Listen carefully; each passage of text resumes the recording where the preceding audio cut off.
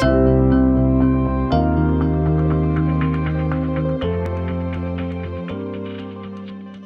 right, our last Culture Couch live for the year 2021.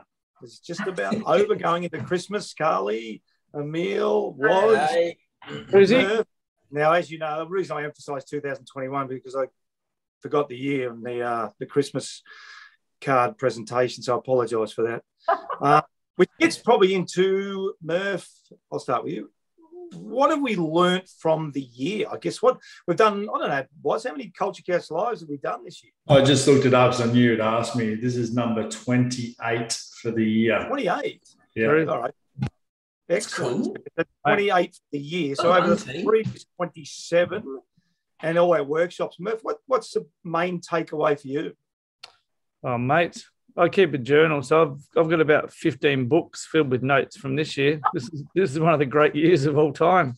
I don't think anyone's going to forget this year. What have I learned?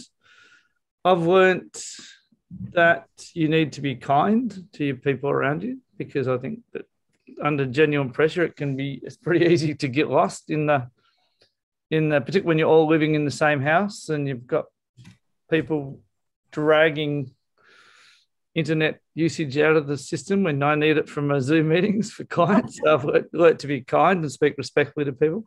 Probably the big one for me is about leaders not leading or leaders leading. So if you look at it from a glass half full side of it, I think the clients that we've worked with that have done the best have been the ones that have trusted the people that they're working with, and they haven't got too caught up in the detail of the job. So they've had the capacity to lead and coach and facilitate as opposed to doing. And what that does is it creates more time for them, it builds trust with the rest of the group, and then that filters down through the organisation. If you look at it from the glass half empty side of it, the leaders that are doing, they're stressed, they haven't got much time, they're not demonstrating the trust they need to for their teams, which then puts pressure on their people, and then that goes down through the organisation. So it's, for me, it just reinforced under pressure people. It really tests us, and I think a lot of people have been under a lot of pressure this year, and I think it really highlighted that fact for me as a leader. Don't get caught doing the whole thing. Step back, trust your people, coach, facilitate, and don't get caught doing. So, I don't know, does that make sense? Yeah, it's amazing, Murph, isn't it? How many times have we addressed that word busy in a workshop? And once we get underneath what busy looks like, it's, well, I'm doing everyone else's work, isn't it? Which is your... People just keep adding stuff, and it's been a really difficult year, because even for us, like, we would go from Adelaide to Sydney to Melbourne to Hobart in one day in terms of workshops. So you could just, because there's no travel time, so you could just add stuff in. But I think we spend too much time adding and not enough time taking out. What can I not do? Yeah, I agree. That's a great point. I like that. What can I not do? It's a really good way to look at it, isn't it? As opposed to what more can I do? So, Carly, over to you. Yeah, it's interesting to reflect on the year. It has been an incredibly difficult year, from a personal point of view with homeschooling and all of that stuff. I thought you loved homeschooling. Yeah, I loved it. But I think that kindness really did shine through, though, because we had to be a lot more tolerant of everyone's personal situations, and the amount of time we had kids and cats and dogs and builders and whatever else in the background of our Zoom meetings or our workshops. Everyone got that inside look into people's lives, and were a lot more tolerant around what they were going through. And so I think that was a really nice trend to come out of it. But the thing for me was really around accountability. So our program, a lot of what we try and implement requires the team to be accountable to the behaviours, and just seeing that process as we work through the program with different businesses and different teams, how important that accountability was, and how important it was for people to say, yes, I'm going to deliver on my word, and I'm going to, show you that I can do that in my behaviour, and how important that is for the performance overall of a team. That was really highlighted throughout the year, and really important for all of our clients, I think. Yeah, it's interesting, isn't it? I mean, one of the things we talk about a lot is leaders being role models, and that's holding yourself accountable, isn't it? It's hard to be a really good leader if you're just going to tell people what to do and you don't do it yourself. So it's been a really good lesson again for us this year. Neil, I'll head over to you now. Yeah, reflecting, I think that helping teams understand they actually are a team. I think a lot of the time we get work and we uncover the curtain and we see that people are functioning in their silos. The executive team are actually, they don't even look at, I remember, you and Jez will often ask at the start of the session, are we a team? And there's a bit of chin stroking going on and like, oh, actually never thought about it that way. And then when you actually do the uncovery process, if you will, you start to realise, or you help the team realise that they do need to work as a team. And then you do your department to department feedback and real talk, and you start to open up that, if we hand over the work from one area to the company to the next, what might take one group 3 or 5 more minutes can take the next group 2 to 3 hours to fix up. Yeah. So when people actually sit in a room and have the conversation together about that actual sort of work handover or how the work flows through the business, they start to change behaviour because they're like, wow, I don't want to let my teammate down. And I think that's what real accountability is. You don't want to let your mates down, rather than what happens to you when things aren't working. Because that's when most people review performance, isn't it? When things aren't working. But yeah, that's been really enjoyable over here with a few clients, and really bring that team first mentality. And then you start to see people just naturally figure it out, and they sort of somewhat self-manage and self-police and take proactive behaviour to realise that they haven't got the relationship they need with another person in another part of the company. And they just, separate to a meeting, they just be proactive. They go for a coffee and go, hey, how can I be a better teammate for you? Because I now realise what the impact of my work has a huge impact on your extra work. So I think that's been really enjoyable, helping teams come together and have that one conversation. And then in that moment, go, right, what are we going to do differently now structurally to help move the ball or the puck around the business in a more efficient and in a more team first type mentality. So that's been really enjoyable this year from my perspective. Yeah, I think sport does that incredibly well, doesn't it? I mean, you look at the Melbourne Footy Club, it's not the forwards, backs and mids, and it's them doing their separate meetings and separate conversations. But the reason they win the premiership is because when they come together during the week of training and on game day, it's that one team approach. And you're right, it does come up a lot in the workshops. What about yourself? I mean, I'm not involved in the programs. I see it from my lens. I think the big thing that I can tell through this, or actually the last few months, and specifically as we look to next year, and it's about the article we're posting on Brene Brown and impact players, but also just leaders in general. And that's, leaders get to positions and the expectation is that they should know what they're doing and they should be able to deliver the best outcome without any support. I really struggle with that because I think we always reflect on our favourite statement is leaders get to positions of power because of their individual performance, not because of their leadership skills.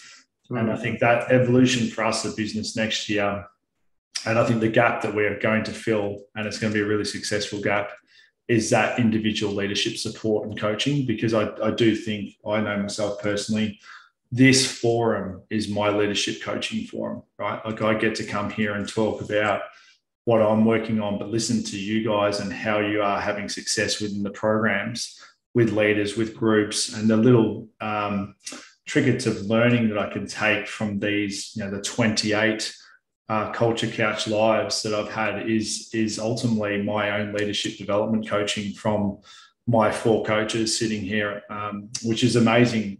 And I think it's a real gap that individual leaders think they need to be able to take it on themselves and fumble through it and find themselves in some pretty dark positions, I think, because they have this high expectation of themselves. But it's crazy to try and do it yourself, and it's impossible actually for a lot of instances, and you need that support. And I'm looking forward to next year and actually really developing the back end or the technical part or the performance center part of our leadership and coaching centre inside the performance centre, and I'm looking forward to obviously expanding our business to incorporate that to help leaders be successful. It's been a huge spike, hasn't it? It's been a massive spike. Huge, and even more so now. Like if you thought about leaders not having all the skills before, well, what about leaders now with a hybrid workplace or remote teams, or how do you navigate that? I mean, the old leaders who expected their staff to be there every day, what is their new norm, and how do they really create engagement with their groups? And it comes back to yours, Jez, your statement. It's actually creating the right culture and framework for your layer below so they can install the relationships with their team and not do the work, lead by example. Yeah, and trust them.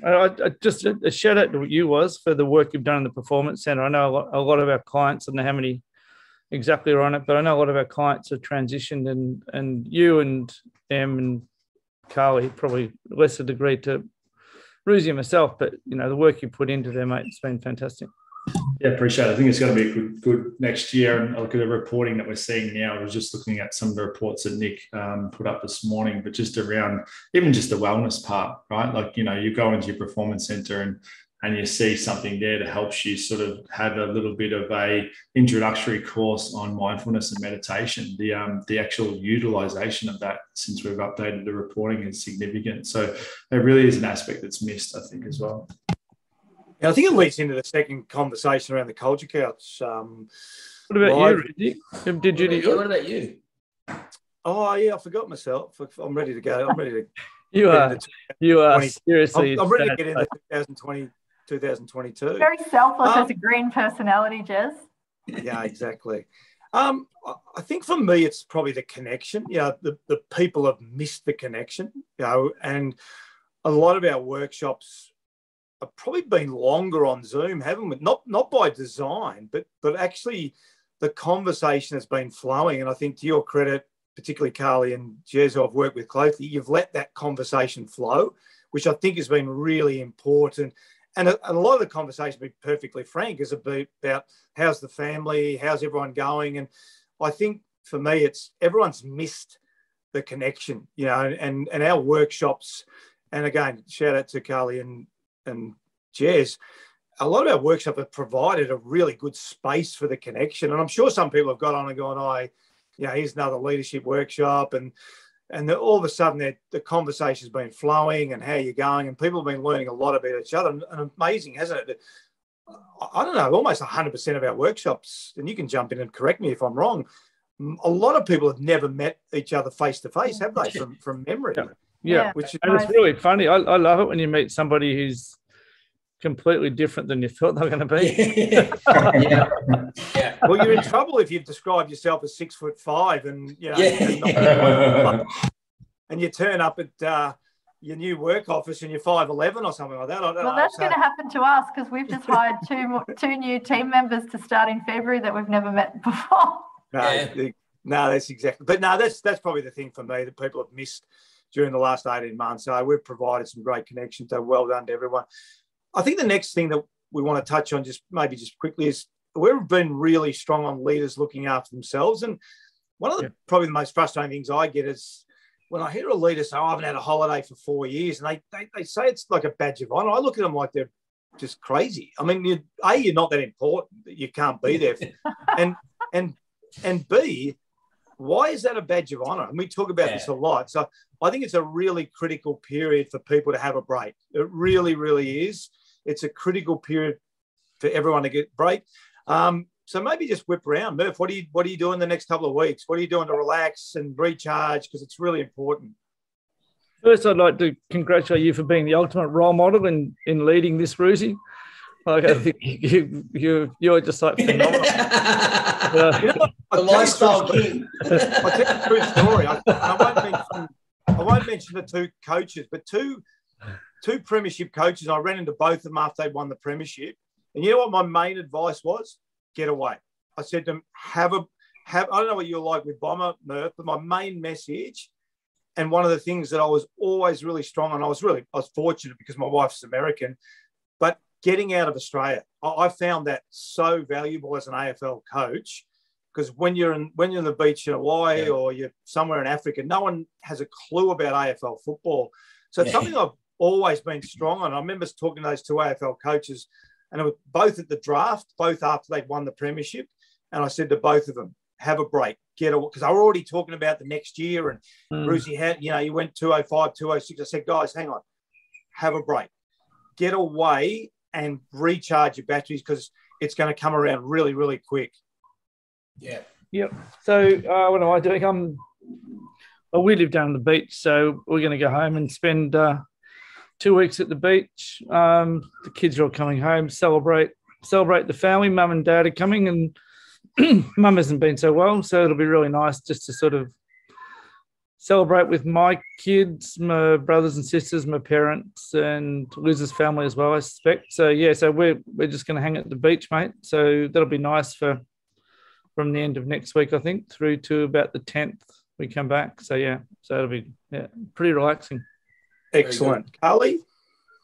Well, Ben's family are on New South Wales. We haven't seen them for 2 years pretty much. So they're all coming down for Christmas, which will be nice. So everyone will have grown up a lot since we saw them last. So yeah, some family time, Ruzi. And then, just trying to wind down and recover after the year that's been, I think. Yeah. And was it, maybe first tell us a little bit about your move, because you've moved down the beach too. So how's that affected your health and wellness, I guess, in a sense, in a pretty difficult, and the second question is, as I said to the others, what are you going to do over the next couple of weeks? Probably go down and whack the budgie smugglers on and straight your stuff down the beach, I suspect.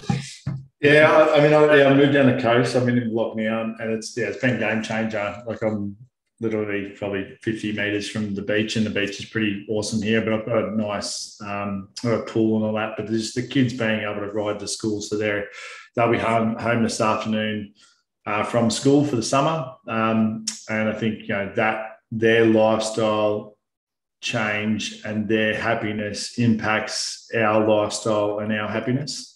And that's been really good. So they come back and jump in the pool, and that encourages you to have a little bit of kid-like behaviour, right? Because you're most of the year you're so serious. But actually, I've started gratitude journal. So Tammy's a big influence on my life, and I'm a big person around structure. Obviously, being a blue and just following routine. So the 4 major things I do each day to start the day, or even if I can't do it at the start, I'll ensure I get it done sometime during the day. And then I write down, what I'm grateful for, because it's been a tough year, and it's hard sometimes to find good things to reflect on, but it's important to. And so I've been really religious with my gratitude journal. So I've been doing this every day now. So that's my new repertoire. Excellent. Now, Em, you're a little bit different because you're a bit like me at the moment. You're in the northern hemisphere, so you won't be strutting your stuff down the beach with the budgie smugglers. But what will you feel? No. Yeah, it's the opposite. We were sort of contemplating trying to get down to like Florida or South America, but with Rio, he'd have to quarantine, which just throws the whole thing out of whack. So, but he's old enough now. We'll probably skate. We've got a skating rink down the road there, and we've got the lake there now. Well, obviously, the lake's out of the question, but I'm looking forward to taking him out on the ice. I'm not the world's best skater, so it might be the blind leading the blind in that one, but we're looking forward to that. And what could possibly go wrong? Yeah. Mike just had a hip replacement, taking his kid on ice, and he's never skated before. No, it'll be good. You know what? All the people watching this, have a good look at Emil, because you won't see him the same again. Murph, I reckon one of the funniest things is when you see someone skate for the first time. It's one of the funny things. So can you take a video? Yeah, take a video of me and we'll whack it on Culture Couch Live. Yeah, okay. Yeah. But the other thing is, I used to love drawing as a kid. So I've written a little book for Rio. So I'm going to do some drawing and illustrations over the break. And my wife, Andrea, is a beautiful artist, actually. So that's going to be an enjoyable, fun thing to do. We'll draw some pictures and then he'll just scribble all over the top of it. But just the enjoyment of that quality time. And I think I just had this conversation last night in the car with Dre coming home. She got a bit concerned about too many things in the break, because the break here is quite short, like Friday and then back to school as a school teacher on January 3rd. It just flies by. So we actually went into the calendar and said, right, these days we're not doing anything. There's no one interrupts us on these days. So no booking a lunch. Yeah. I have a habit of wanting to catch up with everyone, but we've just said, nah, we're just having a couple of days of downtime, and we might literally just spend the whole day inside and just play board games and dance and all that sort of stuff. So by the end of that day, Andrew's going to be looking to get you out of the house. Tell the truth. I hope she didn't schedule 2 in a row. Yeah. Well, that's my strategic plan, because then I've got some boys catch-ups in a row. So, yeah, do the work early, I reckon. But they're definitely blocking the time out, and that extended period of time, no phone, all that sort of stuff. I think it's really important for the brain. Yeah, excellent. Thanks, guys. Well, yeah, for me, I think pick up something it's been a tough year for everyone. Nothing better than, we're really fortunate getting up in the snow. I don't know, I know, Murph, you're a snow skier, and like just getting and skiing, like there's nothing in because you actually have to really concentrate. It's a bit like I always talk about meditation on sort of skis, because you've really got to stay focused. You've really, but then all of a sudden you've got this beautiful snow and you've got the trees around you and you're outside, and the run might take you sort of 30 minutes to get down, and then you're really focused, sort of thing. So I'm really looking forward to getting out into nature and exercising that. It's, it's 6-7 hours a day, so it's really healthy. You get home, you feel really good about yourself, and you get up nice and early, and so I'm really looking forward to that. So look, everyone watching, everyone listening, thanks for supporting us this year for the 28th show. But look, it really, seriously, look after yourself in the break. Have a great, relaxing time, whether it's on the beach, whether it's in the snow, whether it's at home with family, or whatever it might look like. There's no right or wrong. Just make sure you're doing something for yourself and looking after yourself. So thanks, everyone, for your support. Culture House Live, we're out for 2021. Thanks for supporting us. We'll see you all in 2022. Enjoy it. Bye. See you next year. Happy holidays. Happy holidays.